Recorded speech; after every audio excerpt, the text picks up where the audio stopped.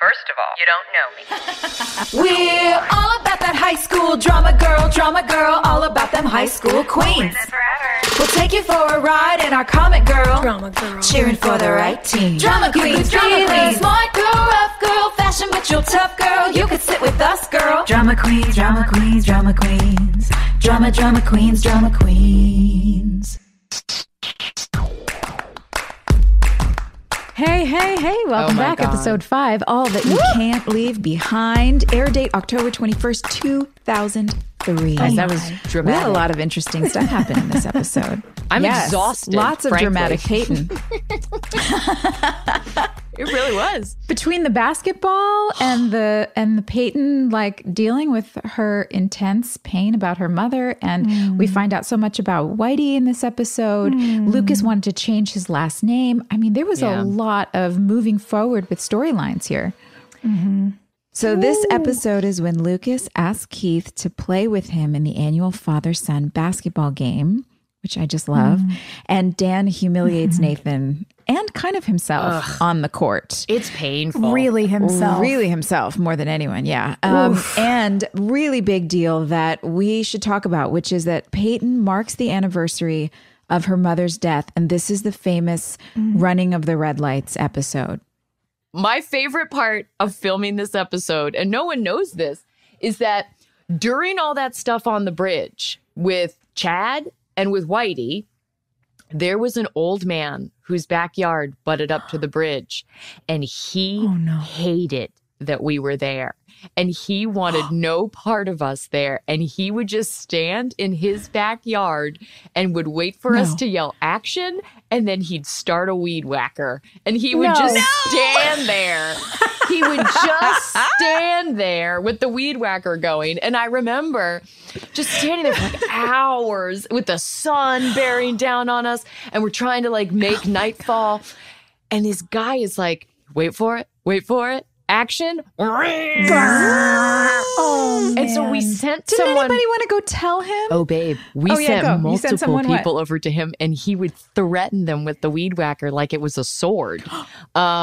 Yeah. So I love background noise. Did they tell him the kind of scene that you were trying to film about like a young woman getting advice from her grandfatherly figure? And we were like an ocean of traffic. We were being messy. I mean, there's nothing fun about a film production coming into your neighborhood. You know, like you can't just run your errands and they're making noise and there's riffraff looking in your backyard. What if you're trying to bury a body back there? Lights. Yeah. Oh, man. Yeah. It's also so interesting to me, though, that people who want to take a stand like that, and I'm gonna go ahead and just be honest. You're being very kind to said rude old man, because it's like, dude, we're just doing our jobs, and I get it. You don't like that we're here, but also you guys are up on the bridge. You weren't actually even on his street. You were like a full story above where he lived, and it's so bringing in money for the town. Yeah, bringing in money for the town. Also creating jobs. I will never forget. Similar situation when I was working in Illinois, and there was this guy who refused to get off his porch, just wouldn't move. And he'd been really nasty to a couple of the PAs on the show. And I was like, well, let me go talk to him. Like, maybe he's also annoyed that we're like, sending over these 22-year-old kids to chat with him. He's an older gentleman. And I walked over and I just said, hey, sir, I'm the one in the scene tonight, and I want to see, what's going on. And is there any information I can give you that maybe someone else hasn't given to you?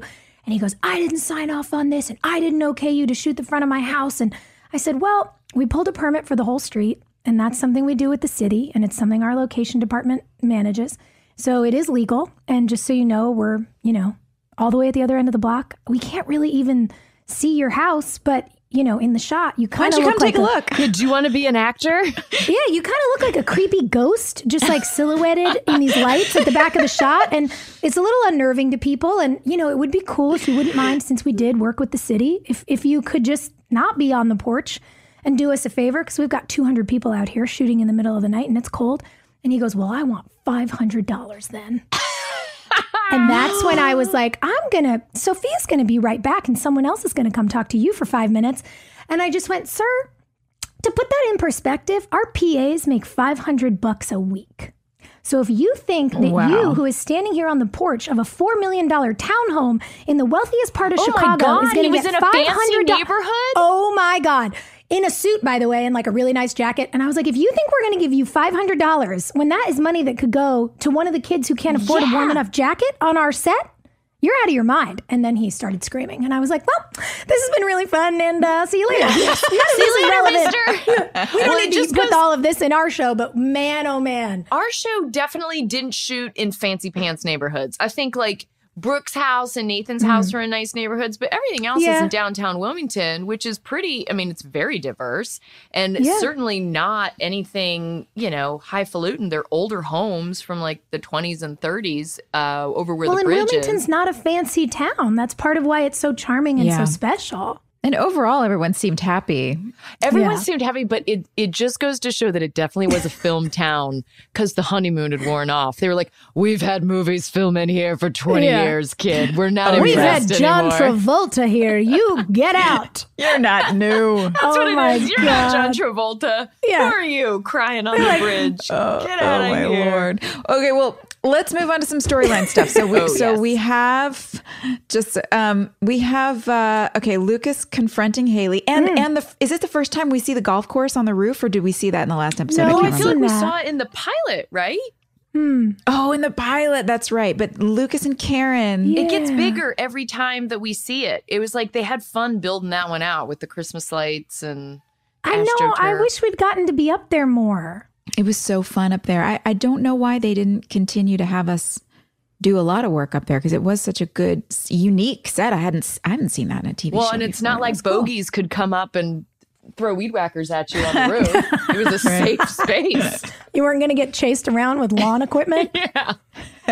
Someone coming after you with a trimming shear? Hedge clippers. Oh, my God. I don't remember when that went away either, because I do remember in later seasons filming up on that roof and there wasn't a mini golf course. And I remember some of us who never got to film on it were really sad when it left, but I can't remember when that was. Yeah, I mean, I went up there to throw water balloons with you in season 5, 6, and there wasn't a golf course up there. I wonder. We got cheated. That's what happened. We got cheated, damn it. Oh, yeah. We got cheated. It's so weird watching this back all these years later, because this is the one like character beat that my son, who's never seen the show ever, like this is the thing that Gus knows. He's like, Peyton Sawyer sits in her car and she cries and she runs red lights. And my son knows that about the character. Wow. And you know, he's 11. That's just, you know, what is visible to someone who hasn't necessarily sat down and watched the show. And I think this is the beginning of where I got really uncomfortable on the show because Peyton became this like garbage bag for horrible things happening, right? But then never ever went to therapy, never like really got help. And so it starts with like her mom dying, and then she's assaulted, and then there are other, you know, Ellie dies, and there's all these like very traumatic things happening to a child. And for me over the years, a lot of people have come up, whether it's at like conventions or just on the street, and they said, I was going through this horrible thing and your character helped me process it. And I'm like, I want to feel responsible for that. And like, great, yes, I'm so glad that our TV show could help you through it. But also, I wish we had modeled a better response. I wish we had modeled like actually getting help, because you don't just get better on your own. You don't just kiss a boy and wake up the next day and it's all fixed, you know? Like it's long-term trauma. And so I don't know, I hope that television now, you know, in 2021 is doing a better job of like making that acceptable, making it the norm. Peyton absolutely should have been in a therapist's office. Absolutely. And Hill, I hear you on that. It's like, it's really emotional for all of us when people say, you represented X and it helped me process Y. Like that's an enormous responsibility that we don't take lightly. And it can be kind of confusing to carry, because on the one hand, you're like, I'm honored to have helped you shoulder that. And on the other, you're like, I don't know if we did this well enough. Yeah. But I will say, you know, in 2003, we weren't having conversations like we are now about mental health. Yeah.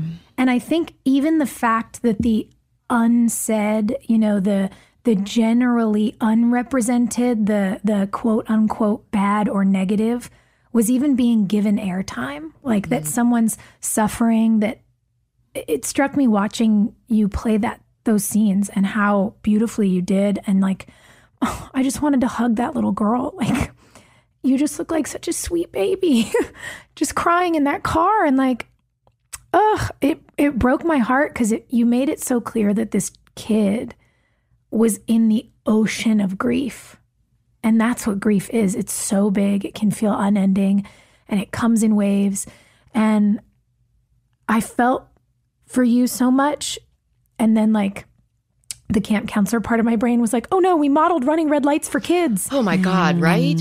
And when we were watching, and when the three of us were watching, guys, and this feels really important to highlight for all of you at home, we were all kind of taken aback because what you don't see, obviously, in a show that's edited and made to make you have an 43 emotional minutes, response. Yeah. Yeah, you don't see that on every one of those side streets. There were cop cars, barricades, lockups, PAs. Like, we shut the streets down so that you could drive on an empty road through red lights. And for a visual. For the visual. And just to drive the point home. It wasn't really, they thought of it as a metaphor. Yeah. It hurts so bad. Right. Don't do this at home. Right. Yeah. And you weren't actually wildly running red lights. That was all set up. And it kind of hit us like, oh God, looking back, you go, well, what does that mean? God forbid we ever encouraged someone to do that. God forbid, like I said a couple episodes ago, I encouraged people to get naked in back seats. Please don't do it. There's me having to make a joke because I'm feeling very emotional and uncomfortable right now. Yeah, but babe, just the weight of it at 21 years old is like, what am I responsible for? But you hit the nail on the head, Hilarie, with saying that because characters have to have flaws. They have to have, deep moments. And, that's what people loved about the show is that they were just feeling their feelings and going through it. But the fact that we didn't model the taking care of your mental health, of Peyton sitting down with a therapist and somebody walking her through that grief, and the idea for me of my daughter being that age and feeling so much grief that she would put her life in that kind of danger to just like, I'm verklempt. I don't know how to process this, but it's yeah, go ahead. It's heavy for a teen show. I mean, it started off about like basketball, and so I think also part of the reason I have since then portrayed myself as such a goober when I'm being Hilarie Burton is because Peyton Sawyer was so dark and so anguished and sad that I felt like I had to overcompensate, in real life in doing interviews. Even now, I'm always the first person to be like, okay, this feels like a lot. Let's get out of this. Because I was scared of that, like you said, Sophia, that ocean of grief. I certainly have lost people in real life. I know the people I was thinking about when we filmed these things. And it's heavy. We also talked about, when we watched the episode back, how Craig Sheffer dealt with this very same thing of doing a risky behavior in a production, in the program. How old were we? Were we in middle school when that came out? We were young. I think so. We were really young. I didn't even see it until years. I mean, it was like an old movie. I've never seen the program. And I think, oh man, it's beautiful. Well, it's about a high school football team. Okay. Right? And I just remember being all over the news. The news was saturated with it because in the movie, these boys had laid down on the road as like a dare or something. And some kids emulated that and were killed in real life. And I remember thinking about it, like when we were doing the running the red light thing, just like, God, like this is, I wish I'd talked to Craig about it. Oh, yeah. Well, they didn't have the placards back then that would come up before the show. This episode is triggering, deals with trauma. Please don't emulate the things, the characters, blah, blah, blah, all that stuff that comes up now. We weren't doing that back then. So yeah, you were right to be nervous. I think the program might have been one of the reasons that shows started to say, we did this with stunt drivers and on closed sets. Wow. And those placards came up because, you know, people used to see something and go, oh, they just went out and did that. Now we have a lot more transparency behind how productions work. Yeah. And even to the point of the conversation, there's more transparency behind and around mental health, around, I mean, the fact that we can even speak about trauma now. We weren't doing that 20 years ago.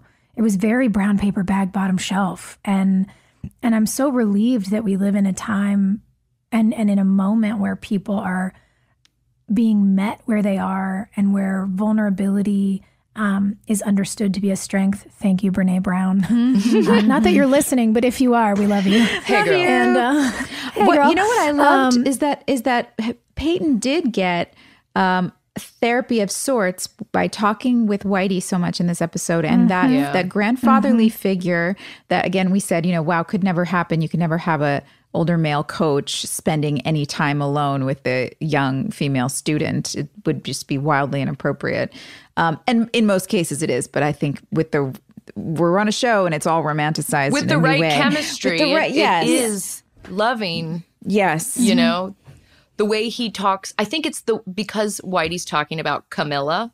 Yeah. It's very safe. Cuts the creep factor Completely. out that might exist in other productions. Whitey so dearly loves his wife and misses her in the same way Peyton misses her mother. And having a grandfatherly figure, like a male figure who is positive in her life, I think was also really important. It also shows how unmoored she is, though, that she doesn't have a mom, she doesn't have a dad, she doesn't have a grandma or a grandpa or anybody. She's got to go to the high school basketball coach. Like this dude, she doesn't know. Yeah. Without saying any of that, it speaks volumes. Yeah, and it was such a beautiful, I think, choice in the story arc of the episode to have Whitey stand in for her dad, you know, and in a way, it felt, at least as a viewer, like Peyton probably hadn't been able to really process the loss of her mom with her father, but being able to be with Whitey, who'd also lost his wife, they could share in it. And sometimes it is a little easier to be more vulnerable with someone who's not quite as close to you. And him being that fatherly figure in the episode, there's so much of this kind of mirroring of father figures in this one with Whitey for you, God, you're making a great point. With Craig, you know, with Keith for Lucas. I mean, him saying, Lucas having this question about whether or not he's going to change his name because of what it represents, because of Dan Scott, and Keith reminds Lucas that it's his name too, and that it's a thing they share, and that family can be who you choose. I mean, it's so beautiful, and so you get those two kind of being the best of it, and then you get Dan Scott being absolute, like, just piggish worst. Oh, I mean, him on the basketball court. It's a different kind of mental problem, you know, like the grief and the anguish are one thing, and then that, you know, that ego. The ego and the obsession with the glory days can really be so toxic. Like you get great masculinity in Whitey and in Keith, and you get true toxic masculinity in Dan Scott. I love being able to see the both of them too. The two of Paul and Barbara in that scene where he's talking about the glory days was probably one of my favorite scenes of the episode, because you see why she loved him. He's fun. You can see why she will hate him. Yeah. Like it's a microcosm of the whole show in that one scene. And it also like kind of foreshadows all the problems that the Scott boys have in their future relationships. Yeah. I mean, that moment, the foreshadowing when she and Barbara played it so beautifully because she didn't freak out. You just see it land, and she takes a half a breath and says, better than, I mean, I don't remember the exact line, but essentially, better than now, better than knowing me, knowing your son. And you just go, and he says, it was different. After that pause. pause. Good, that pregnant different. pause. Oh, God. Joy, you'd stab him. Honestly, like, what would you do if your partner said that? Man, apparently I slam doors. That's my thing. I would, Every door in the house would be off its hinges. Oh my God. Yeah, no, I would leave the room and probably never go back. I don't know that I could handle that. See, everyone assumes I'd scream and yell because Brooke Davis was a good yeller. You know, she could throw it. She could throw a thing really well. I just get really quiet. And the more quiet I get, the more trouble you're in. Yeah, I'm the same way. And it's like, okay, I'm just going to go for a walk. God. There will be poison in your coffee in the morning. That's such You a will good wake up with no eyebrows and know that you did it to yourself. It's such a good mom tool, by the way. Yeah, the quieter I get, the more Maria's like, what? Mom, what? Poor baby. Say something, please. Oh, man. Guys, can we just love on Deb just more? I love her. Yeah. Such a boss. Being a boss and a baddie. Deb Scott, I think, is the only mom who also wore Juicy Couture tracksuits in fancy velour like we did, girls. Yeah. Wait, when guys, she red comes on in velour. this episode in that red juicy outfit, we all started screaming. Are we bringing them back? I mean, I'm not opposed. I'm down. I'm not opposed to it. Down. I love With a the Uggs, tracksuit. you have to wear them with Uggs. And the spaghetti strap tank top underneath. Yeah. Yeah. Well, should we have an exciting guest today my who can God. talk to us a lot more about that juicy tracksuit. It might be Should someone we bring all her have a in, crush girls? on. Get her in here. Get her in. Bring Get me her some in here. Deb.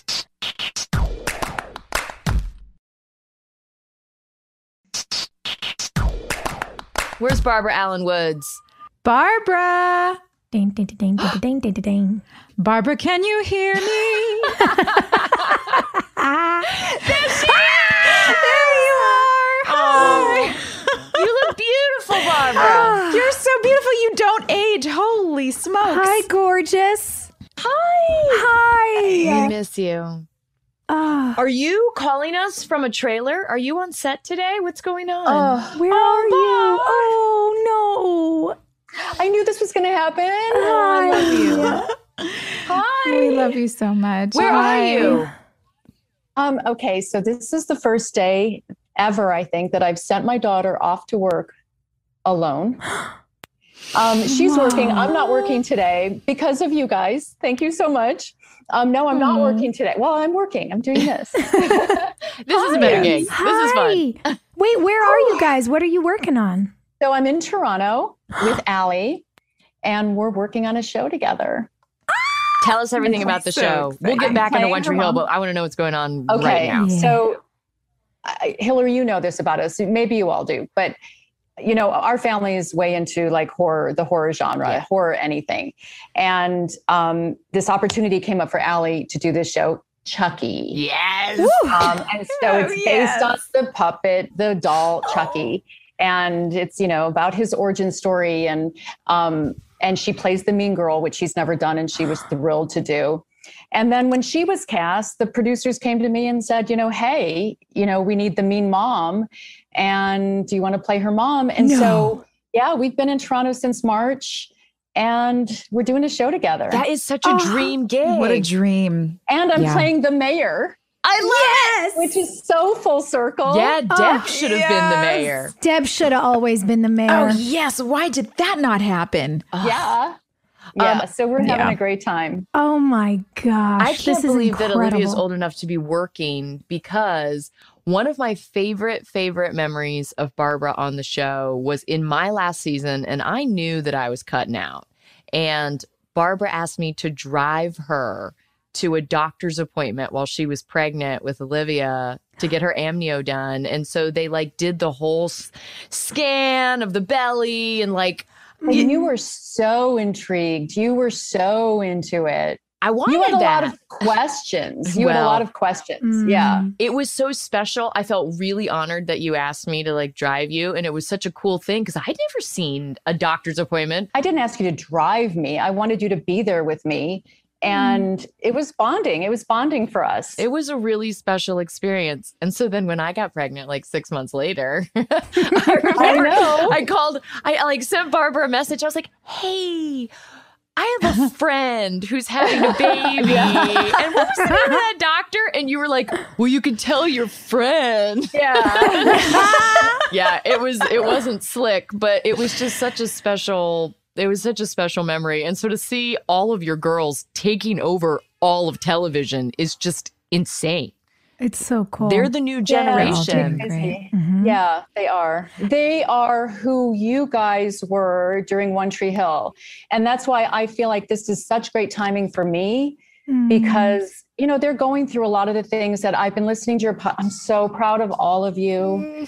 So proud. And I love the podcast and I'm learning even more about you guys. And the fact that you went through so much and that you were all the picture of confidence. Never once did I ever realize you were having any self-doubt at all, even for a second. Wow. And that makes me sad in a way because I feel like if I could go back, I would have, my doors were always open, but I would have said to all of you, please come to me. I've been around for a while. Please come to me but you didn't seem like you needed any advice. Yeah, that's just sort of our makeup individually as people. We were, we really wanted to have it all together and we didn't want anybody to know that we were struggling. Yeah. And maybe different girls would have, but I know each of us individually we were all a little stubborn in our own ways and probably just didn't want to admit that we didn't know what to do. But your door was always open, Barbara. I mean, you were the mom that none of us had down there in that environment. My God, you helped me put my cat down. I remember you came over that day and you were there with me when I had to put my cat down. And I was like, who do I want with me? And I remembered it was just so clear. I need mom. I need Barbara. And you were that for us in every way. So no, please don't think that we didn't come to you for any reason that we didn't feel comfortable with you. It was totally just us needing to, feel like we were taking care of everything. Remember, we were adults, guys. We were totally grown ups. You were. Right. And now I see my daughters being adults, but they're your age. And I know they must be going through that same, growing up experience of being alone for the first time. And, I have and Gossip Girl, Emily's doing Gossip Girl. How crazy is that? It's so insane. Full circle. So she's doing the first season and I compare it to the first season of One Tree Hill. I mean, it's pretty crazy how life comes around, Yeah. Do you feel like it's different for these kids now than it was for us, 18 years ago? No, I don't think it's different. In terms of just growing up in general, I don't think it's different. But first of all, she's on HBO. And so, that can be a little scary. When she booked the job, she was 17 and she thought, just like James. HBO. Yeah, HBO can be a little scary. It's Gossip Girl, so it's going to be a lot of, risque romance stuff. Yeah. But she was 17. She said, oh, no problem, because they can't have me do anything anyway. Well, then quarantine happened and the show got pushed. And so when she started working, she was 18. Okay. That's hard to figure out what your boundaries are going to be and what you want to allow, out there in the public in terms of your body or what situations you want to put yourself in as an actress. And it's different for everyone, but it's hard to figure that stuff out when you're a young woman. And I've told her stories about you guys and your questions, and don't ever be afraid to question.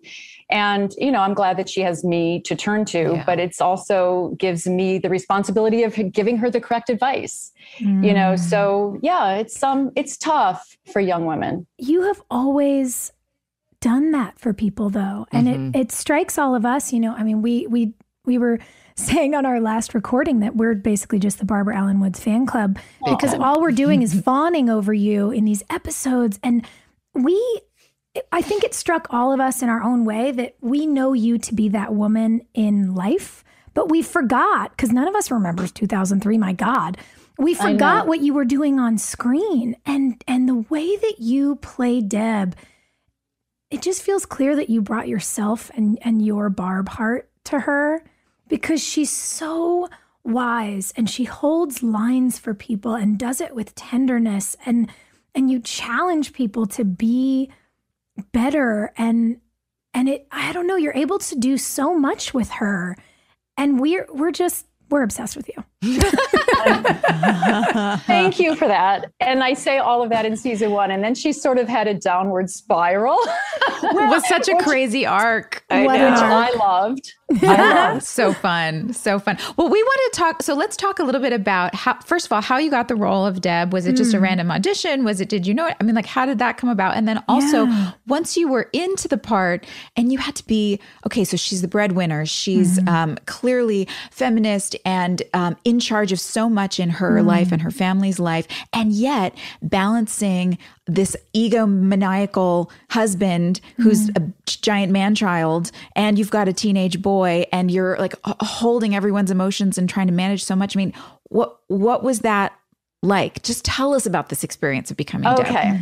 So I don't even know if I've ever shared this story, but Emily was one. So I have 3 girls. Emily's the middle, and she was 1. I was still nursing her. I was working on a show called American Dreams on NBC. And I had a nice little recurring role. It was perfect because I wanted to be a mom. This was my lifelong dream. I mean, I had tunnel vision when it came to my career, but being mom was number 1 by far. And so I was recurring on, it was perfect blend of being a mom. And I was still nursing. And when I nurse, man, I mean, you guys have seen me. It's not a pretty sight. I mean, it's like depends double on who G. you ask. Well, like cover of Jugs magazine, like pornographic. Oh my God, I love it. Oh my God. So I'm nursing, and I refused to pump because I think that was my excuse to never be away from the baby. So I would have someone bring the baby to the set and everything. So it was a lot of work, and the last thing I wanted was a full-time gig.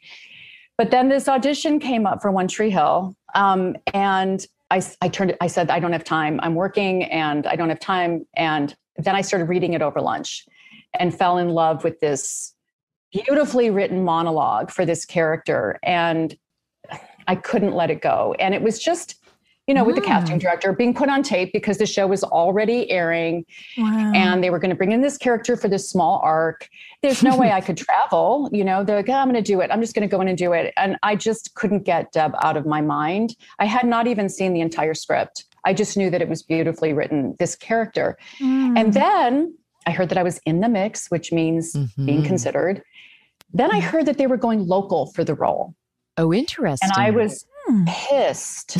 And I told my agent that I'm going to find a relative who lives near North Carolina and I'm going to be a local.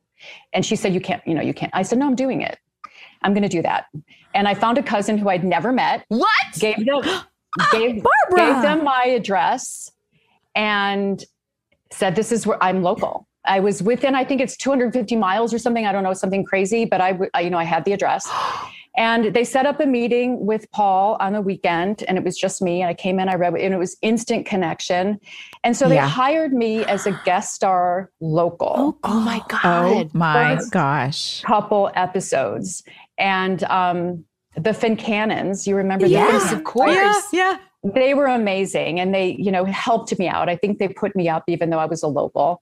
Anybody who doesn't know, the Fincannons were our local casting directors who were basically situated right there at the studio. Yeah. They're wonderful. Yeah. And so, the rest is history then. They ended up keeping the character around. But so I love telling actors this story because, if you know something and instinctually you're thinking this is your thing, just go for it and do what you need to do. So that's what happened. And then they ended up making her a regular. It's so cool to me how, Deb is clearly a confident woman, but then there's also this really sexy element between her and Dan in this episode, because it would be so easy to show like a combative thing. Like he's so loathsome that for his wife to come in and be affectionate with him, but also hold him accountable is just a really nice duality that not everybody could have pulled off, Barbara. Like you handled that. Yeah. You see, like I said, the spiral of not only Deb, but their relationship. I think she does figure out who he truly is. But, also the parallel of the way Nathan treats his girls Yeah. There's so many parallels in the show, and I maybe am only seeing them for the first time watching the show now. But I think some of that had to do with Paul and I just getting along really well too.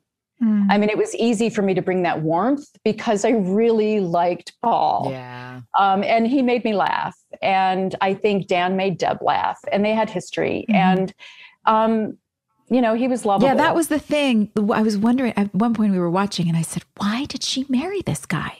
Ugh.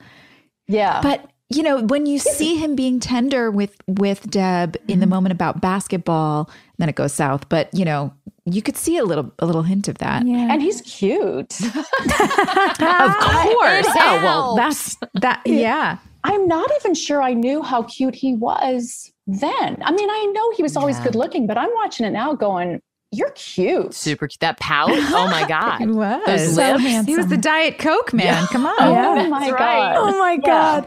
You know what struck me, Joy, when you asked that question? It kind of lit up for me in that scene before he ruins it and, says it was different.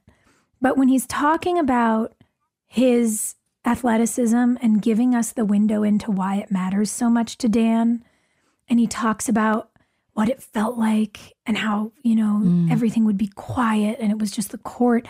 And he says, I wish you could have seen it. Something in my brain was like, ding, ding, ding. And it reminded me of in the last episode when you go to see Karen at the cafe and you say, I know that's your story, but it doesn't have to be ours. I feel like Deb existed in this pocket right after Dan's kind of glory days, but also some of the harm he did. And there's a tenderness between Deb and Dan that no one else has with him. And you claim it, but you do it really gently. And it allows for this romance, and it allows for you to find him funny. And then when you kind of throw the gauntlet down, you do it embodied as Deb in this way that is so firm, but it's gentle. And it's like some real acrobatics. And I wonder if maybe that slight difference in timing just gave her a different experience with him than anybody else had. Did they tell you what Deb's backstory was? Yeah, no. I don't know. I think I made up a backstory, and I think Paul and I talked about it. It's great working with him because we were always talking about things like that. But I don't even know to this day if I really know the math of where Karen stopped and where Deb took over. I don't know if it was an overlap. I don't know if she was a rebound. I'm not even sure about that.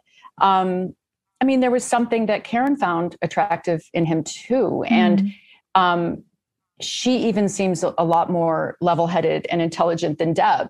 So what is it with intelligent women who fall into men like this? Isn't that the truth? Isn't that the truth? We've Let's all talk done about it. it. We've all done We've it. all done it. Yeah. I should not be throwing stones. I'm in a glass house. Well, Peyton with Nathan, we're all watching, saying, why? Get out of there, quick, run. Yeah. And, who knows? The heart wants what the heart wants. And well, it's also, I guess I'm realizing too that Dan has never been in this situation with Lucas. That whole thing is a new threat for him. So maybe this is like a part of him that's coming out that nobody's really seen a lot of before because he's never been in this scenario before. Am I crazy? I feel like I was told that Deb came from money. And so she was so much more powerful and her family was more powerful than Dan. And it was her family that bankrolled the dealership. Did that end up becoming? Yes, I think that was part of it. I think you're right. Because I'm watching this girlfriend's in charge. Yes, her daddy is the boss. Yeah. So Dan married Deb for money. Not even for money, but the allure of being with a maid girl. Dan, I can see how that would put him in his place because you present yourself like a girl who knows exactly who she is and always has. And I'm sure freshman year in college, that was Foxy. And maybe the antithesis to who Karen was at the time. Yeah. And which makes her, back to her spiral, even more interesting that she started out as strong as she was. And even I forgot, that many seasons later, watching it now, keep pointing to the television because this is where I was watching it. I had forgotten how strong she was. Like, whoa, Deb, what happened to you? And, even later on, I'm not supposed to talk about later on, am I? Well, anyway. We do what we want. We do what we want here. Yeah. We'll have you back later on and talk about Okay, all right, good. Okay. What was your relationship with James like playing his mom? He was 17. Oh my God, he's so raw. I instantly loved him. He was just a sweetheart. And what I tell this story a lot too, what I loved about James is he was not afraid to ask questions. Yes. He was new, and he wasn't even that new by the time I was working with him. He had already done the pilot in a few episodes, but if anything came up, he had questions. And look at him now. Yeah. It was all about learning, camera work. Why are we doing this? Why are you putting that light there? He was always asking questions and came to work so prepared and was so respectful. And even sometimes had a hard time joking around with me because he was so respectful. And I was like his mom, and, he had to talk to me like his mom. Aww. And he was so sweet. Yeah. He was 17, right? Yeah, he was little. 17. And I remember, I love this story because he's so tall, and when I hugged him, and sometimes I'm a touchy person, and I would touch his chest like, my baby, my baby. And the network gave me a note, called my agent and said, we want her to stop touching his chest. It's because it just seems a little bit too close for a mom. Like, God. Oh my God, my son? I have my son in a headlock at all times. Oh, yeah. Just like for Deb to be touching like his chest, like, oh my God, I'm so sorry if I crossed a line, but man. All that makes me think of whoever at the network gave that note. I go, were you never hugged as a child? Well, yeah, are you what I was okay? thinking too. Well, remember, women they must also only touch men in a sexual way. They recast the guy that played my dad season 1 because they were like, you two are too flirty. And I was like, what? I mean, okay. But yeah, so that was something that was really on their radar, I guess. Yeah, I guess so. Well, maybe because they were all inviting us out to Freudian bars. weirdness. That's on them, not that's us. probably exactly You why. often see what you do, not what exists. You know what I mean? Yes. Yeah. Yes. Yep. That's that not too far? gross. I was afraid to go near him after that. I don't want to go too close. Oh, That's terrible. I know, What a I terrible know. thing for an actor. You want to be so free and be able to just be and explore and touch and fight and be tangible and but you were such hard. you were such a mom behind the scenes as well. And I loved that you always had your girls in the trailer. Your girls were in the hair and makeup trailer from the time they were toddlers. Yep. Which is probably why they're so good at what they do now. Because It's why they wanted to do what they do now. And I don't know if that's good or bad, but that's, this is fun. I want to do this. They've worked with so many of us on other projects too. Like I worked with Emily on Secret Life of Bees. Which one of the girls did the movie with Chad? Emily did. Allie just did a movie with Austin. Oh, cool. Wow. Allie did. That's so right cool. at the end of quarantine. They worked together. I never worked with Austin, so I got to know him during that movie. Cool. Cheryl Lee played Emily's grandmother. What? There you go. In the That's so movie. weird and full circle. Wow. And Cheryl Lee and I were just So- like the entire time. Emily's like, do you mind? Can I get to know her too? We were just like the entire time. Yeah, I was trying to think. Allie worked with Jackson. What? No way. On like 3 years on a show. Allie was recurring and he was a regular. And so we saw his family all the time. Awesome. Peter Kowalski was Natalie's DP on a Marvel show. I mean, we've had so many crossovers.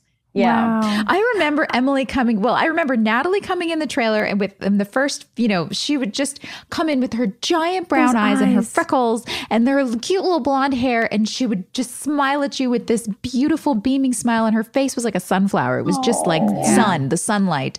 I just loved looking at her face, looking up at us. And then Emily would come in with her husky little voice. It's like 2-year-old. She had a Sophia voice as a baby. I know.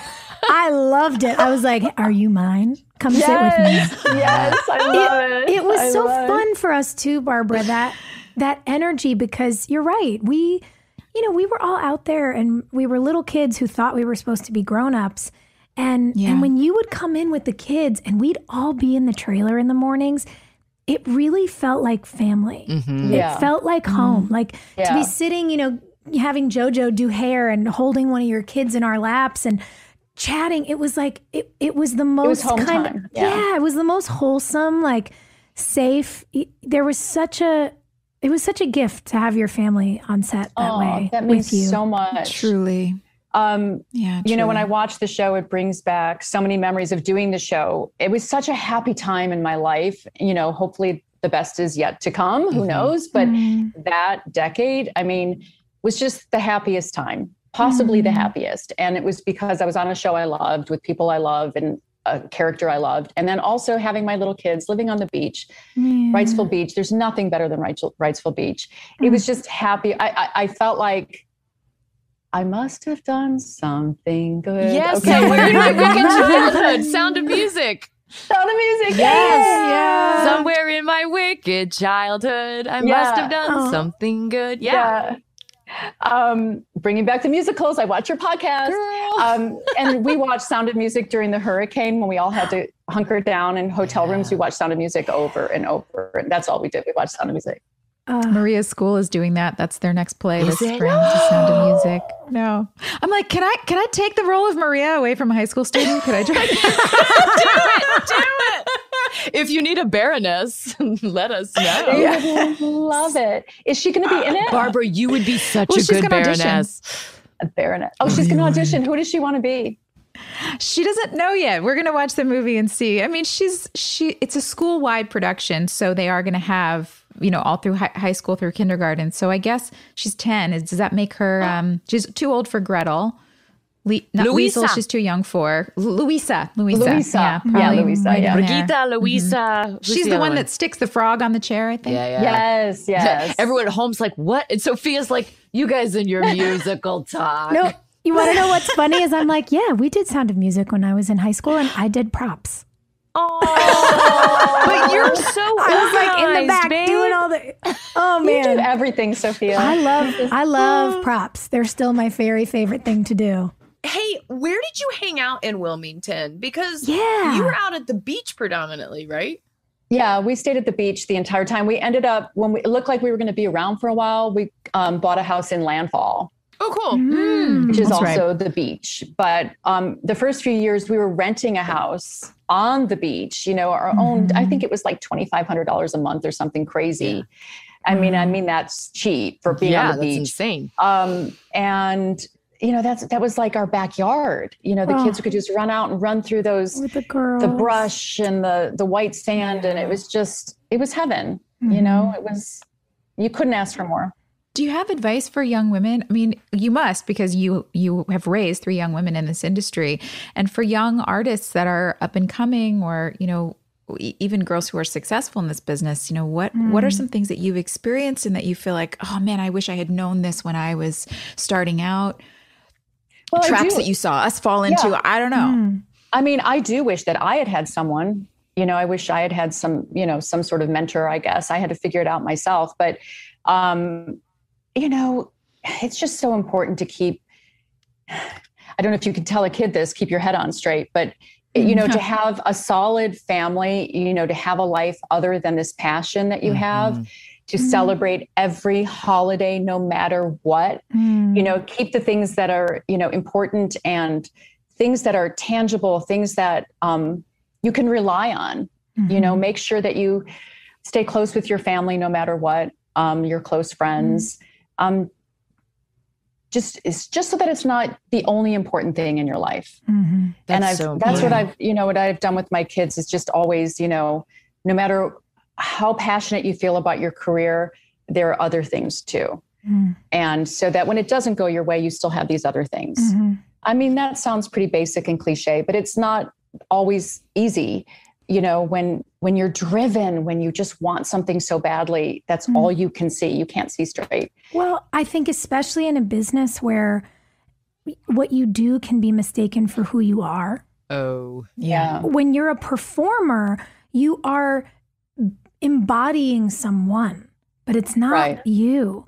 And it's so important, I think, for artists to understand that there's who you are and there's what you do. Right. exactly. And it's hard in this business, I think, especially when you're young, to separate those things. And, if you're the kind of young it's hard people, either way. Yeah. And if you're the kind of young girls we were, where we were scared to admit there were things we didn't know because we thought we'd get in trouble, you know? Yeah. It's important. Ugh. Yeah, I wish we'd all been better at crawling into your open door and just cuddle puddling with you. I wish. It's good advice for any profession, though. I mean, having your touchstones that exist outside of work. Exactly. Barb, I know, you and I are friends on social media. I think, are we Facebook friends too? I feel like I've seen you go back to your high school, and we've talked about your hometown. What was your high school experience? Who were you at 16, 17 years old? I was like everything. Yeah, you were. I think at the end, most likely to, you guys are doing, I think I was most likely to do everything, like some stupid award that I got at the end of the year. And I was, a cheerleader and student council and theater and tennis. And I mean, I would just try to squeeze in as much as I possibly could. And it was a great experience. And, my kids don't go to school. And sometimes I don't want to use the word regret, but I wonder, what their experience would have been. I mean, they're experiencing other things that are amazing, but sometimes I get a little sad that they're not experiencing the high school experience, the college experience. But that's who I was. I was One Tree Hill. Yeah, you were. That is so cool. Yeah, you were. You were like so a mix of all the characters. You were Brooke, Haley, and Peyton. Yeah. But then you were doing theater in Chicago, right? How'd you get involved in that? I entered the Miss Teen Illinois pageant. Yes, she did. Barbara, where are these pictures, please? I need these photos. Oh, I have them. Yes, oh my God, I do have them. And I won the talent portion. And one of the judges was an agent in Chicago. And so I signed with her and I started doing, commercials and little roles and a lot of theater in Chicago. And stayed there for a while. And then I went to Northern Illinois, but I would still audition in Chicago. I would go back. I wanted to go to a college where I could still audition in the big city. And so I did that for a while. And then I moved out to LA. Oh my God. And the theater scene is so good there and all the improv. So did you good. get into any of that stuff? I did Second City. Oh, you're so cool. That's why you were so good at all the comedic stuff. See, to this day, and I was wondering, Joy, if you feel the same, because, all of you infuse comedy into things. And that's why I love that. I love taking any role and just trying to find the comedy in it or the lightness of it. Because that's life. And so people can relate to it. And I'm watching Deb at the beginning. She was pretty heavy. There wasn't a whole lot of comedy. And hopefully after I, got to know the writers a little bit more, they thought, we can maybe make her a little goofier and she's game. Oh, you got there. And I liked it so much more. Did you ask for that? Did you ever ask them to lighten her up or to give you comedy?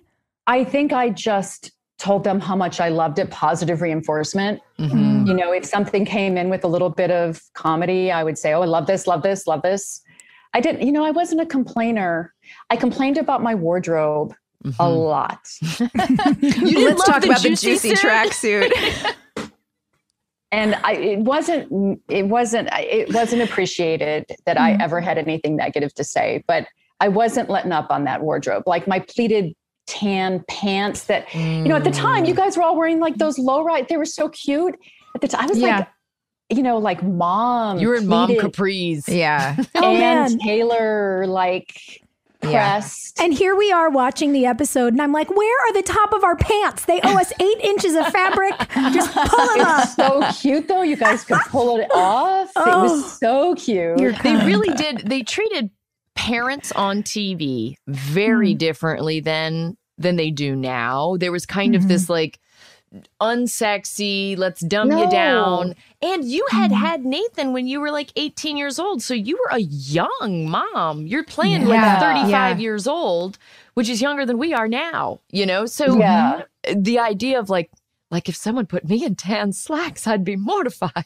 It was very beige. I spent my entire adult life being on YA projects when I'm not a YA.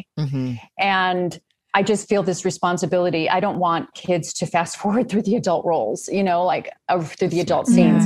I want them to find the adults just as interesting. And you don't want to be the stereotypical parent ever. 100%. It's just boring. Yeah. It's boring. Yeah. And I want flaws and I want, dimension. And where does this idea that moms are somehow sterile, where does that come from? Like, you're a hot mom. Word. I'm into it. You're all hot moms. Oh my God. Sophia and the 3 hot moms. That's this episode. Yeah. Hi, ladies. Like, I appreciate knowing that you don't have to lose yourself or your romance or your fire or your humor, because you're right. Back then, they kind of wanted these parents to just be these, tent poles of advice, and then they'd like scuttle off the side. And you rested your humanity and your femininity back from those khaki pants. Also, I think the show needed a Karen. Karen Rowe, not a Karen, but what Karen has been ruined. Oh, Karen. no. But there was already a Karen Rowe. I mean, let's find something else. Let's flaw her up a bit, Deb. And eventually they figured it out. You didn't need 2 parents like that.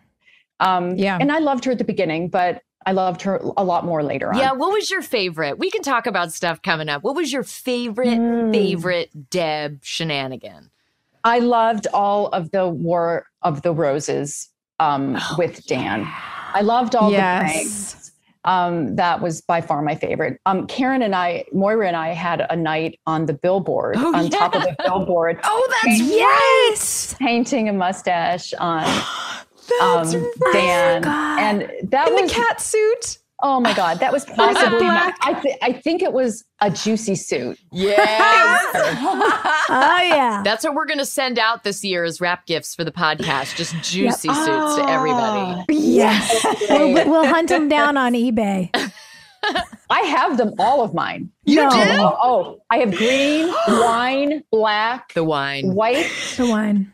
Yeah. And my girls are stealing them all the time. But do you remember the store Oliver? Oh yeah. Yes. Yes. Okay. This is a store in Wilmington. Yes. And this is what I did. I would shop there. I would put things on hold. And I told them when our wardrobe person would come in shopping for characters to push them in her face, in her face, You're and so say smart. this. Barbara was in here and these are the things she really loves. That's genius. And so slowly smart. but surely she started picking up a few things. And I remember being told, like, you've got to let the whole wardrobe thing go. But unfortunately, That is some high level thinking. basically, it starts with wardrobe and your look and your hair. And your, I mean, basically, when people are watching, that's what they see. Did you have hair wars too? Did you have wars over your hair and the style? I did. I did. We all had hair wars. That was a Hair massive Wars. thing. That's the name of our memoir. Hair Wars. I always have hair wars. I am actually pretty happy to hear that you guys had them too, because I had a lot of them. Oh yeah, they were. Yeah, when it came brutal. from the we were always told it came from the network, but did I know. it? We question everything No, now. I think there was maybe 1 or 2 people in particular that just had an idea of what they wanted women to look like or girls to look like or whatever. Yeah. Yeah. I also put my hair up a couple times and that was nixed pretty quick. I feel like I recall there being an episode, if I'm remembering correctly, where you had your hair in a ponytail in a hot tub and you looked great. Ooh, hot tub Deb Stuck is a with dangerous me. Deb. That's all I'm saying. I think You look great with your hair up. that was with Antoine. Mm-hmm. Which is And we my were- favorite Deb storyline. Sorry, guys, my dog is like barfing on the rug and my child is running through. And I'm just like, this is what being a working mom is about. Barbara taught us how to do this. You just smile and you power through. That's what we're going to do. So, yeah. No, Antoine and Deb was my favorite chunk of time on the show because I thought it was the right amount of naughty, but also like really endearing because you two were cute together. You're still cute together. And the comedy was right there, man. You guys just lit each other up. So good. So he's so good. And his bark is so much worse than his bite. Yeah. Just you wait, girl. Like, yeah, really? Yeah. Okay. And then when we get to set, he would be kind of nervous. And, I had one dress that they rigged because he had to do and like undo my dress in front. And so they had to rig it up because it was in the script, Yeah. And I was showing him how it works. He's like, oh, okay, that's fine. We'll just do it. Like, what happened to the Antoine I know? Like, Sweet baby. so respectful. And I was, I think 3 weeks after having Allie. Oh my God. Wow. I was in the pool with my hair up and nursing and topless. Oh my God, Barb. And wow, you're Superwoman. Covering like this with Antoine. And he was so sweet. And I was afraid I was going to get like, I'm sorry, this is TMI. No, it's fine. It's not though. No way, not on this You're show. like, I was lactating in the pool. I was going to get milk in the pool. But he's a dad, so he got it. He was so sweet. And then he was hugging me and he's like, oh, gotcha. I got you, girl. Like, no one's going to see anything. And he was I love him so much. He's so good. I love him Right so after I much. gave birth to George, I did a movie with Antoine. It was like, I don't know, 2 months later. And I was at that point where like the baby's not sleeping and I also have to be on set and I'm losing my mind. And Antoine would come over to my apartment and just rock my baby. Like he knows how to do it with one arm in a way that like the child falls asleep God like bless that man. Yeah.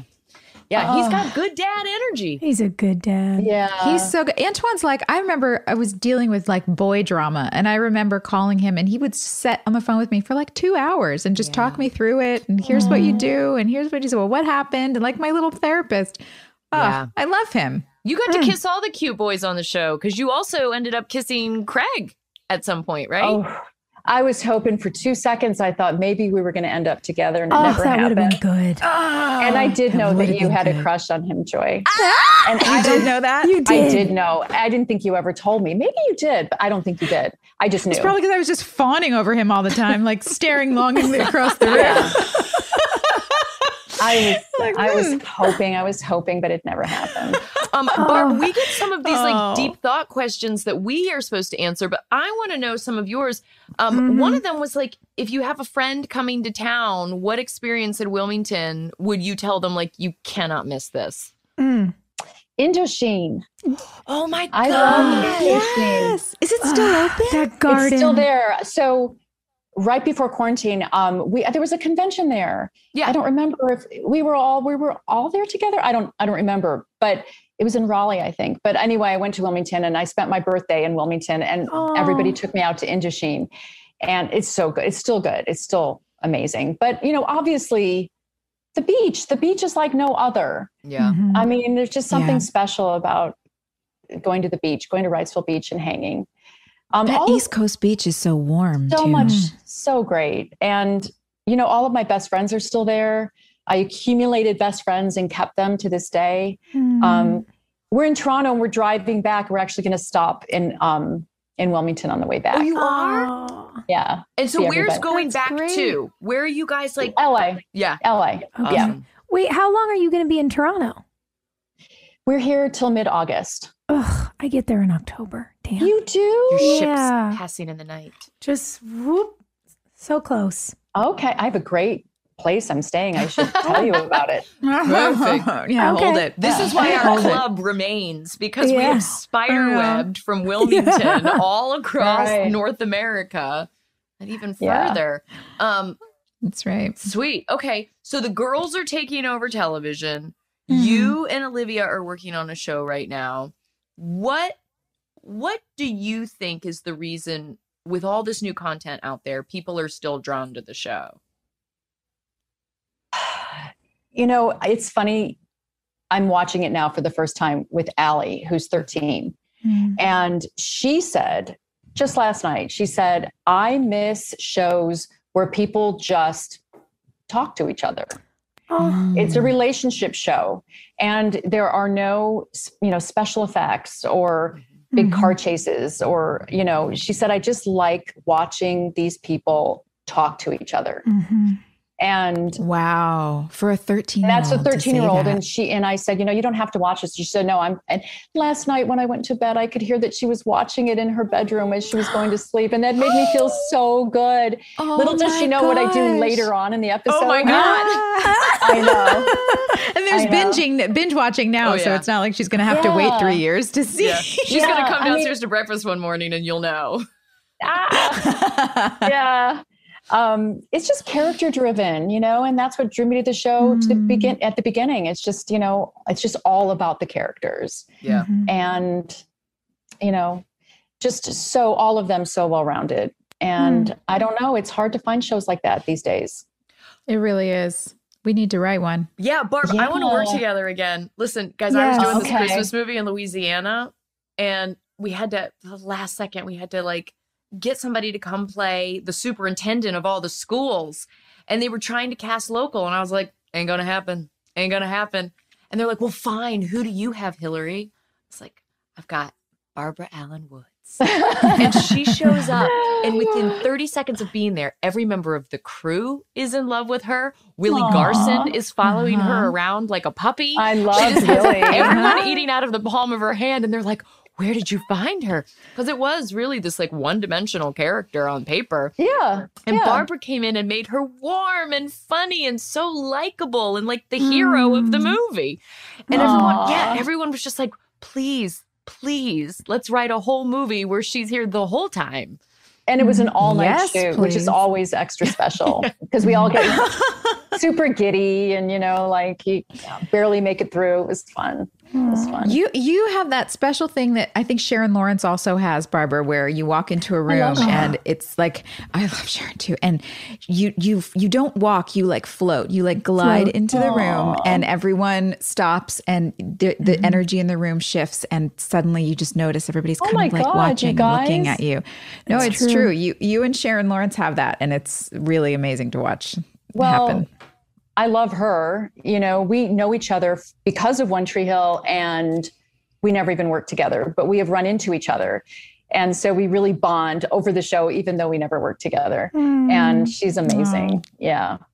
I would love to work should with we her. do Most Likely To, girls? Yeah, Barbara, you're going to help us with Most Likely To. Yeah, please do it with us. It can be a real life cast member of ours or a character. Okay.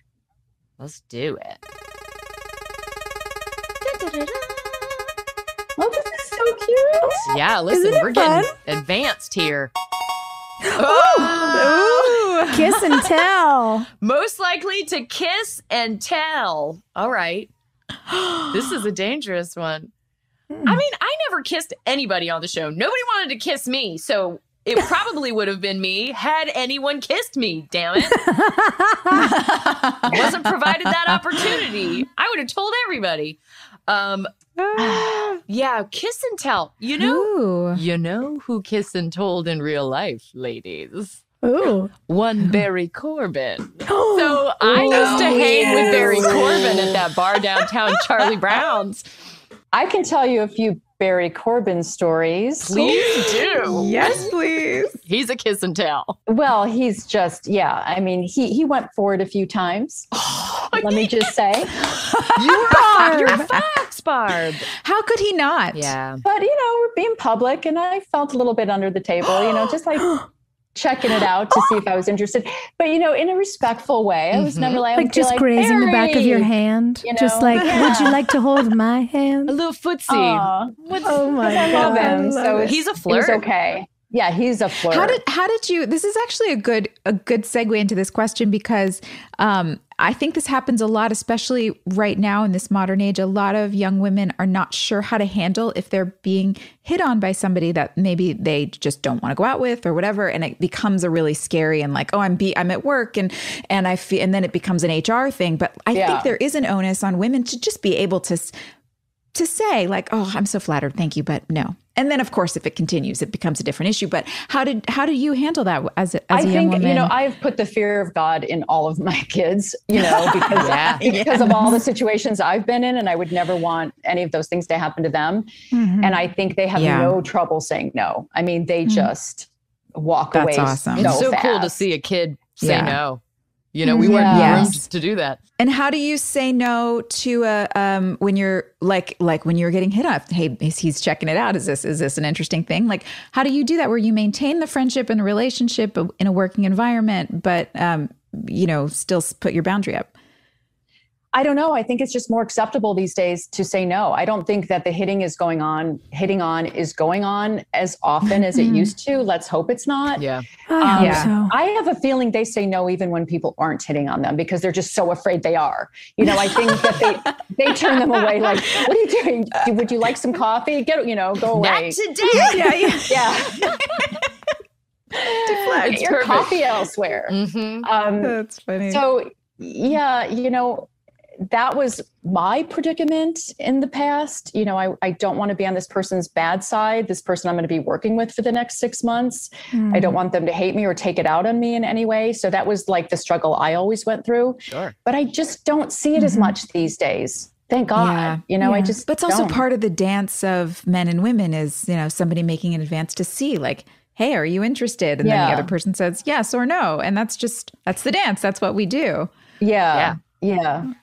Who would have kissed and told though? Like who would have put out? Oh, Deb. Yeah. I mean, it's obvious. Yeah. And you know what? I did want to say something because I thought about this because I so respect the fact that you guys were able to say no at your young. And, some of you were, relatively new, but you had no problem saying no. And you had integrity and you protected your characters. And I think because of that, my character got more interesting because I think somebody, when they were trying to like spice up the show a little bit, they're like, oh, these girls, they won't do it. Like, I'm like, I'll do it. Over here. Do you need someone? Yeah, I'll do gratuitous sex. Yeah. It'll be me. I don't know. Like I never volunteered, but I think they saw that maybe I was game.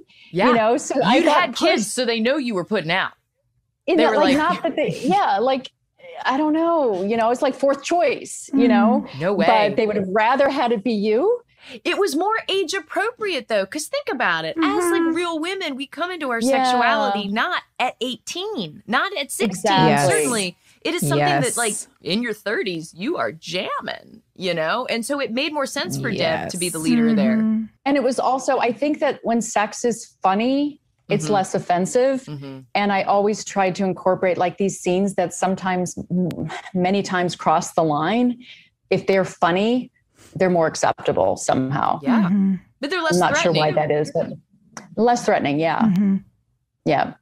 That's a good way. From now on, every time I have to do a sex scene, I'm going to take that note. Make it funny. And I'm going to make it funny.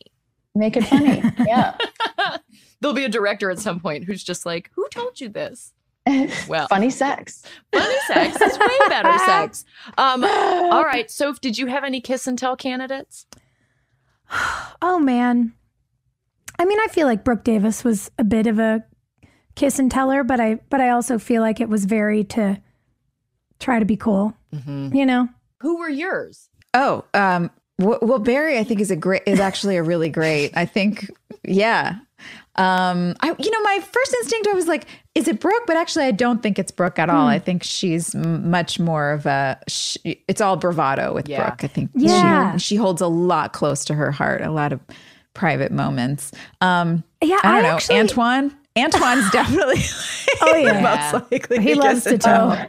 He tells a lot. He tells a lot. He does. You know what's so funny, Joy? I actually had a thought about that kind of Brooke Davis bravado based on our conversation from last week when I was watching you do that scene in the poncho with James and Hilarie. We were like, God, you're just playing it's so sweet. It's so sweet. And he's kind of flirting and you're just like really hard to read. And you can tell that she's flattered, but also wants to hold it in. And I was like, man, see, Joy actually knew how to be chill around boys.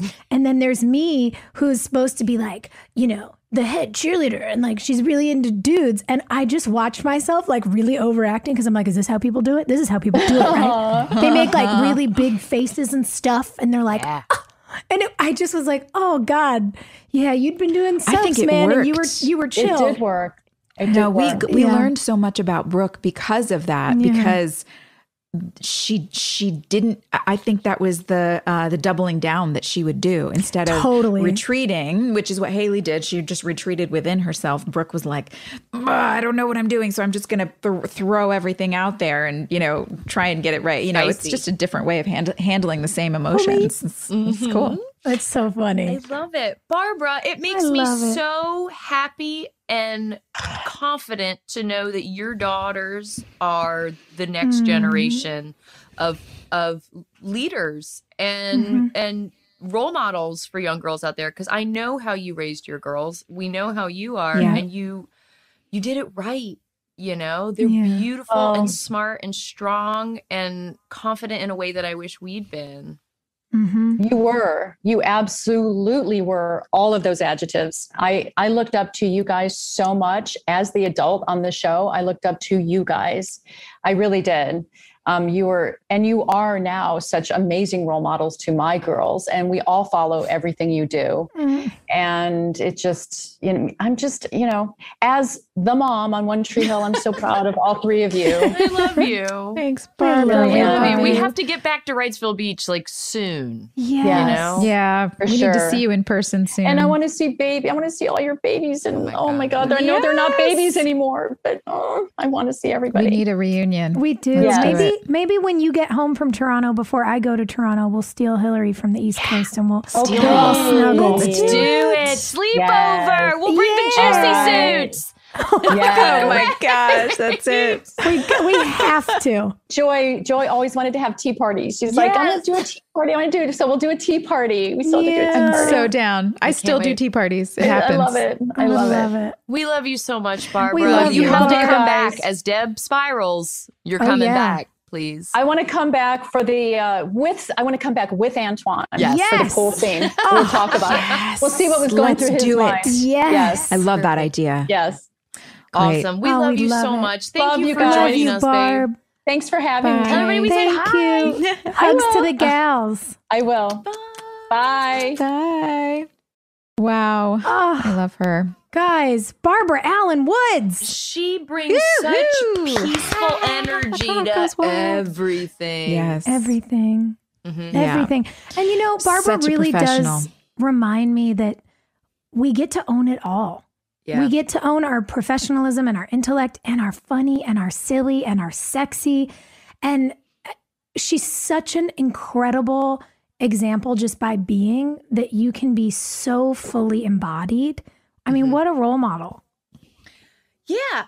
And I love agree. that I'm so scared of this industry for my kids because I had such a wonky experience with it.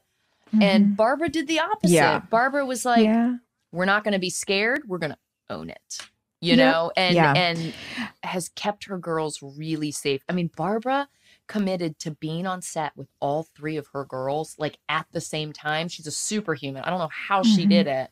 But they're just, you can tell their dad is an assistant director. They know how to show up and work. They know what's up. Yeah. Yeah. It's the thing. I mean, it does make me scared. Maria is actually a really good little actress. And she's got good instincts but she does theater right now. 'Cause to me, theater is a team sport, but film for kids is really, as so many of, it doesn't take a genius to take a look around and see all the kids that have gone off the rails because they grew up in this business. But Barbara has managed to do an amazing job with her girls. They're all such good, solid people and smart and stick up for themselves, and they're professional, and it gives me hope. It's pretty cool.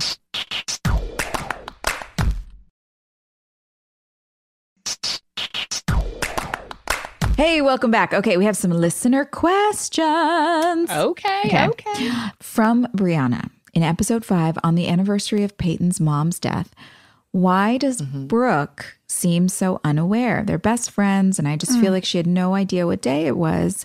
So I'm hoping you guys will talk about it. And when you get to that episode, hopefully it was a production error. I just feel like Brooke is so much better than that. And, how did she not realize about this important day for her best friend? So tell us about that. Well, listen. We have to also keep in mind, this was 2003, right? So this is like pre Facebook reminders. This is pre-iPhone with Google Calendar and things like that. Like, Oh I God, can't we were remember. still using paper calendars on our walls. Babe, you weren't going to write that out in your school planner, you know? Like, it's not, it was just a different time. And I think remembering things like that are much easier now. That's a really good point. Yeah, we have constant reminders now, but also I don't know that the writers, when we started the show, understood the depth of our characters' chemistry. You know, that we really were a love story. Yeah, they didn't, for sure. And I do think that, first of all, thank you for that, because as soon as Joy read this question, I wanted to barf, because it was always a thing that upset me. Well, I didn't come to your wedding either, babe. Like, we did. That's true. Stuff gets messy. The baby's sick. Yeah. Oh man. But no, it's very true. But I think this is really indicative when you guys have heard us talk about the ways that we went to bat for our characters and fought for them to be more wholly represented and complete young women and women. This is exactly it. We were really still 5 episodes in, although, you know, Peyton had this incredible storyline about grief that I think was the most adult thing we had done on the show so far. We were still kind of being treated as these secondary characters. It was 2 boys, they were the stars, it was about basketball, and we were the girls, and we'd be used where they needed us. Right. And especially with Brooke, you know, because I was added in episode 1, they were like, captain of the cheer squad. Like, well, she's that stereotype. And these were the kinds of things that we would bring to the table over and over and over again and say, it wouldn't be like this. Girls wouldn't miss this. We would never ignore this. And, you know, woof, it was brutal at times. And also, let's be honest, to hear like, well, that's not really the point of the episode. And it's like, oh, okay. Well, yeah. All right. But it was a fight all, you know, the whole time. Because like when Brooke got beat up and Peyton's like, oh, you fell down the stairs. You know, like there were just certain things that you can only fight so many fights, especially when you're, you know, it's season 1 and you're brand new.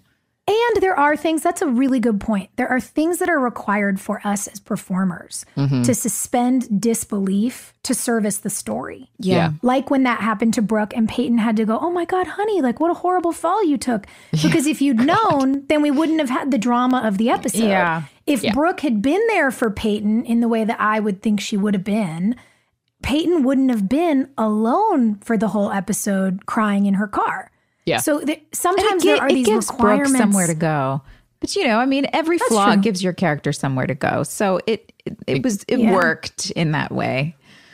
Well, the redemption's so much sweeter, you know, like then when Brooke shows up, you know, it just, the redemption's sweeter. But it would have been so nice to see you guys connect in that way and see what a good friend Brooke was right off the bat. Just know in real life when things ever went south, we were all hugging and kissing, you know, back in our trailers. I mean, I will say, because this is now the second time I've thought of it in reference to this, because this is about grief and so much of, you know, so many of the big moments in this episode happen on the quad. I'll never forget shooting at school one day on the quad, and it was the day my grandfather died. And Hilarie, you were the person, like I got the call from my mom, and you just like, I didn't know I was falling, but until I realized you'd caught me. And like, we went through that stuff in that school, like in those places together, all of us, like our real grief, our real loss, like you lost people. I mean, we lost people. Scott, and you were the first person I saw.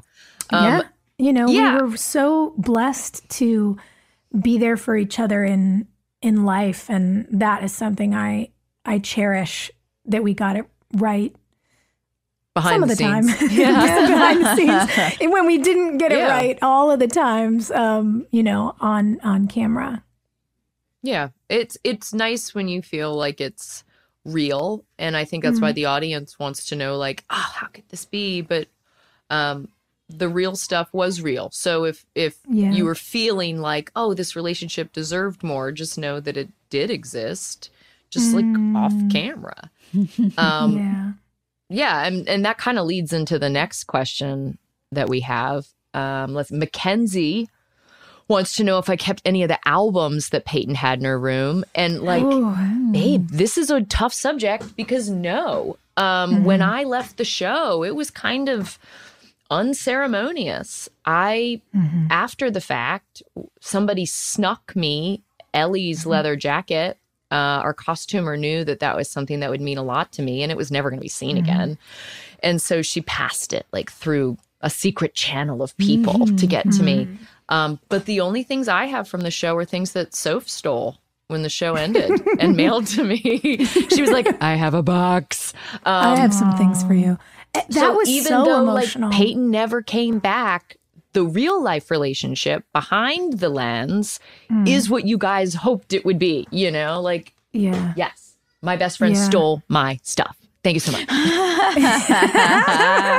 I mean, I remember that was so hard. You know, you even referenced Brooke's wedding. Like, Joy and I were like, this feels weird. Yeah. But you gotta like do it. And I think there was such a saving grace for us in getting to have the safety of Brooke and Haley after all those years. But, oh man, I mean, this is a fast forward, but I remember the end of the show when we were filming the Tree Hill movie and we rebuilt Peyton's room. And, you know, the bookshelves, the records, it had all been in storage. That's something that the audience may not know too. Like, guys, they keep everything in boxes and it's cataloged, and like they break the sets down and they literally pack up buildings, walls, in storage containers. And like it's all somewhere. And I walked into, you know, Peyton's room with the records, and I just started sobbing. Everyone was like, oh God. And I was like, this is really weird. I'm feeling very emotional. I grew up in this room on television and also in real life. But yeah, it was a trip. And that was kind of when we were like getting into the last 2 weeks, I just started stealing stuff and mailing it to people. I was like, I'm going to take these. I'm going to take that frame. Came in handy, you know, because I was like, weeks. I know these things are just going to go like in a storage container and no one's ever going to see them again. And I don't like that. I'm too sentimental. I feel like a lot of our stuff got sold in auctions and things like that. So if anybody has like my old clothes, like I'll buy them back. I'm not. Is it weird? Hey guys, can I have my stuff back? No, I kind of like that. Yeah, Joy. We have a question from Carla. She wants to know. Oh, girl, did you get to keep that Cracker Jack bracelet from Haley's first tutoring session with Nathan? Did you get to keep it? So. I'm going to burst the bubble. Like, I don't want to ruin the fantasy with this. I'm like, there's a story here. No, it's not a real story. Do you want to make something up? It's actually so non-exciting. The prop department had like a giant plastic bag full of these bracelets. And so there wasn't just one. There wasn't just one. It was like, and it was a like big 40? Plastic bag. He would give them out to like extras and people who were like, oh, I want one. So the actual original one that he put on my wrist just went right back into a plastic bag. So somebody out there has the actual original one, but there's no way we would ever know which one it is. Did you get to keep any? I have one bag of somewhere. Bracelets? Yes. Oh, okay. Yes, I do have one, good. but it was just a random one from a plastic bag, you know. So the sentiment is there, kind of but nice too, though, because like now every girl who has one is looking at her wrist like, this could be the way. Like it's like Willy Wonka. Willy Wonka. I've got a golden ticket. Yeah. Oh, I love that. Wait, and Carla has a sort of part 2 of her question, which I don't think I know the answer to about you either, Joy. Were you ever a tutor in high school? No, you didn't. No, I did terrible in school. Are you kidding? No. Did you really? I would have figured you were like the straight A girl. No? No. I was B's and C's at best. If I ever got an A, it was like throw her a fucking party. I mean, no, I just don't. Joy, you're such a good actor. I don't learn well in classroom environments. Now, whenever I was on set and I had a personal teacher, and I would fly through my curriculum and I would do really, really well because I had one-on-one and somebody that could work with. My brain learns and processes information in a way that's just not conducive with the public school system and the classroom environment. I ask a lot of questions because my brain kind of works where like it's not enough for me to just know what the answer is. I need to know why that's the answer, and I need so that I can understand don't just tell me that if I put the toast in and I click it down, it's going to heat it. Why is it heating it? How does that work? I need to understand. And teachers don't have time for that. So I could never just learn the answer and then copy it down. My memory wouldn't hold things like that. So I did pretty badly in school, to be honest. Do you guys have a weird short-term memory thing from doing TV for as long as we did? 100%. Because, whoa. Yeah. I've realized that when you get trained to learn 10 pages of dialogue a day and then forget it and learn 10 more the next day, man, sometimes I'm like, what happened? There's a story. It was my birthday? Wait, start the story. And if someone gets 4 lines in, then it's exactly like the reaction you had watching the scene on the bridge where I'm like, oh, I know this dialogue. I know this. I remember. You guys, I remember every word of the scene with Lucas. It was the weirdest deja vu feeling to watch that scene back and be like, oh my God, was it maybe my audition scene? There's no way that scene was written when I auditioned. I don't know why. It's just it's like stapled to my brain. I know every single one of those words. I could do that scene tomorrow. Insane. It's just maybe because you had to do it over a weed whacker? Over and over and over. Yeah. You know what? It was the trauma of the weed whacker. It just cemented it. Yeah. Forever. It's so awesome. Sophia, though, you were different because you can read a book and remember what was in the book and have intelligent conversations about it long after you've read it. I remember this about you. I can't. I mean, I can process information, make decisions about it. She's got a photographic memory. Yeah, but you you remember. That's really kind. So this can be a conundrum. This is really good for me as an advocate. I can rattle off social science data till I'm blue in the face. Yeah. But when I tell you I do not know my mother's cell phone number, sorry, Mom. I don't know it. I know the first 3 digits, but I don't know it. I just don't. There are basic things I cannot remember, but I can tell you a quote from some Dutch report on gender pay parity from 1993. I don't know why I'm like this. And sometimes I look at people I love and I'm like, I'm so sorry. Thank you for loving me. I don't know. I don't know what that is. Okay, so we have a huge episode next week. What's next week? It's episode 6. Every night is another story. Oh, that's a good one. Party? I think it's the party. What party? Is it the party? Wait, the beach house party? The we party just watched that. I think it might be the fancy house party, like dresses and suits. The one where I had to rip Chad's shirt off. I don't remember any of this. Red Solo cups? Ooh. Yeah. It was it was a tough one. Man, I have no idea. I guess you guys will all catch guess up what? with me. We're all going to find out next week. We have questions. All right, so you guys have to watch the episode because we're watching the episode. And in the meantime, tell all your friends because we're having a great time here. We love it. And thank you guys for your questions. These are so just lovely and thoughtful and sentimental, and they mean a lot. Yeah. So if you are feeling some overwhelming feelings like Peyton in this episode, there is no shame in asking for help. The National Suicide Prevention Lifeline is 1-800-273-8255. Help is there. There are people that love you and care about you. And so we want you to stay healthy. Hey, thanks for listening. Don't forget to leave us a review. You can also follow us on Instagram at DramaQueensOTH. Or email us at dramaqueens@iHeartRadio.com. See you next time. We're all about that high school drama girl, all about them high school queens. We'll take you for a ride in our comic girl, cheering for the right team. Drama queens.